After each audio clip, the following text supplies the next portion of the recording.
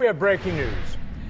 Christian evangelist Billy Graham has died. Word came this morning that the 99-year-old passed away at his home in North Carolina just before 5 a.m. our time. CBS 2's Danielle Nottingham looks back at his life. I'd like to go to heaven. I'm looking forward to it. Billy Graham is credited with bringing the born-again religious movement into the American mainstream. Life magazine listed him as one of the 100 most important Americans for the 20th century. The Son of God. He was inspired as a teenager to spread the gospel. Christ came into my life, transformed me, changed me, made me a new person. I've seen him change thousands of lives. Billy Graham's crusade caught fire. All the troubles and problems of America tonight and of the world stem from the fact that we as a human race have sinned against Almighty God. He was referred to as the unofficial White House chaplain. Nixon was a close friend and frequent golf partner.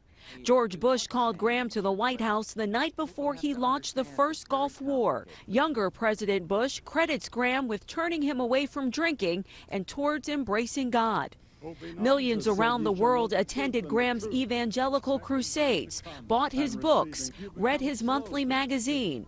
His column appeared in more than 200 newspapers, and his weekly radio program was carried on 700 radio stations. A frail Billy Graham was honored by 3 former presidents at the dedication of his library in Charlotte. Shortly afterwards, his wife of more than 60 years, Ruth Bell Graham, died and was buried on the library grounds. Billy Graham reportedly told his children and grandchildren that he was, quote, looking forward to the next service, when he would be buried at her side. Danielle Nottingham, CBS News. Aww. That burial is going to be a private ceremony, and they are just now planning that. His representatives are saying the inscription on his grave marker will read, "Preacher of the Gospel of the Lord Jesus Christ."